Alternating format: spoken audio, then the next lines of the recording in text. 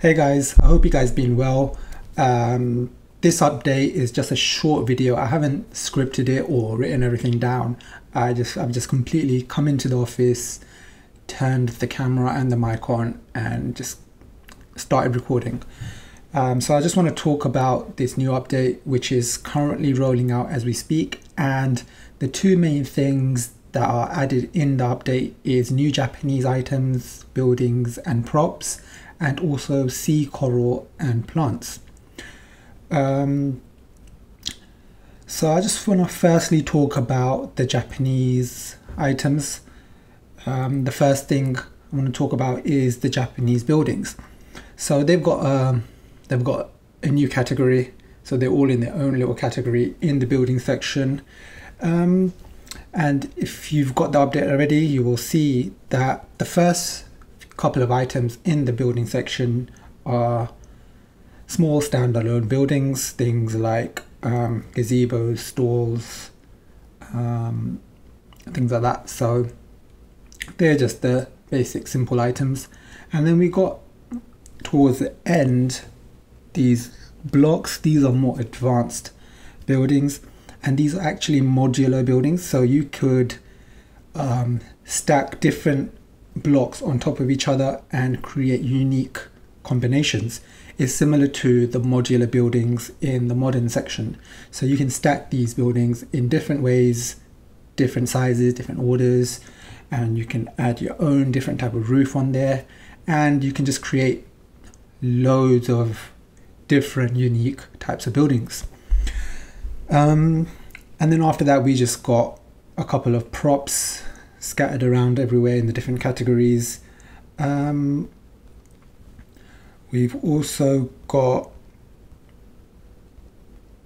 I want to talk also about, so in the plant section we've got some new Japanese plants. So if you go to the end, right to the end, we got Japanese plants, and with these we've kind of did it a little bit different, where instead of having every color combination in the main build menu, you can select a plant, and then from inside, you can see it from there, from here you will get the different color combinations.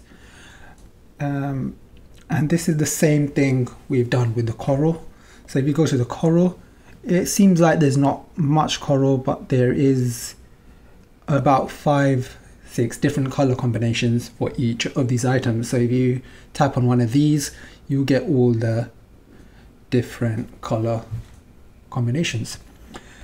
And there's just a few small items scattered around. Another thing I forgot to mention is we've added these miscellaneous trucks, and these are just little camper vans, ice cream trucks, and these you can't drive them around, but what you can do is you can place them and you can actually go inside the trucks in the back.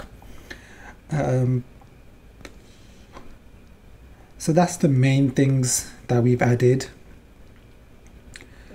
There is a few new fences. If you go to the end, we've added some new Japanese fences. They're sort of like the dividers, and there's like bamboo fences and things like that. I also want to talk about a few changes that we've done. We just changed some things with the campfires. So I don't know if you remember this, but previously if you place a campfire down and you set it to night mode, you kind of get that volumetric light. It's like a kind of a glow outside it. We had a few issues with that. So we've decided to completely get rid of that in all the campfire or fire related light items. So for example, let me just show you on here.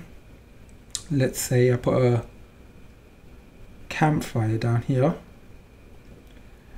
Put a campfire, and let's turn this on, and let's set it to night mode. And if you can see here, it doesn't have, you're still getting the light coming off the campfire, but it doesn't have that weird glow around it. We still have them on these lights, so you can see that glow around it. We still have these on these lights, but this might get changed in a future update because these are quite performance intensive, so it takes up a lot of performance, and there's been a lot of issues where it's not working properly. If you go to like a bird's eye view and it looks kind of weird, so we're kind of looking at phasing that out, but you'll be able to see that when you have the new update. And yeah, let me know what you think of that. If you like the look of that, we might apply this change to all the lights, not just the fire related lights.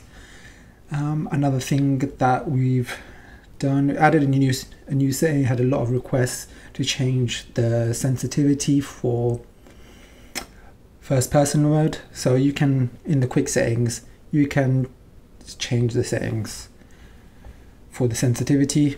If you like it faster, you can make it faster. If you like it slower, you can make it slower. And we've made a lot of performance improvements and a few just general improvements here and there, but that is the main things that we've done for this update. Let me know if I've missed anything out, but I think that's covered all the main things. There's still a lot of things which I haven't talked about, but you can just go inside the game and just explore for yourself and just find all these new items that we've added. Another thing I want to also mention is that we will soon be announcing our next game. We will be opening up our beta program, so you'll be able to apply for the early beta and be able to play and test the early beta. This program will be very limited, so it'll be on a first come first basis, and you soon I'll soon be probably creating a video announcing the website and more information, going into more detail about it. And I can just show you, so this is one of our promotional cards for it. That's pretty much all I can show you right now, but you'll receive this card if you're a beta tester. You will receive one of these. These are exclusive only for the beta testers. You'll receive that card along with a few other things like t-shirts and also a in-game badge, which will only be issued out for the early beta testers.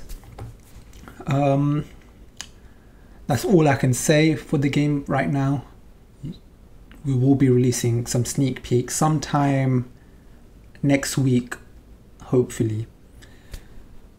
And I think that's all there is. Yeah. Okay, that's it.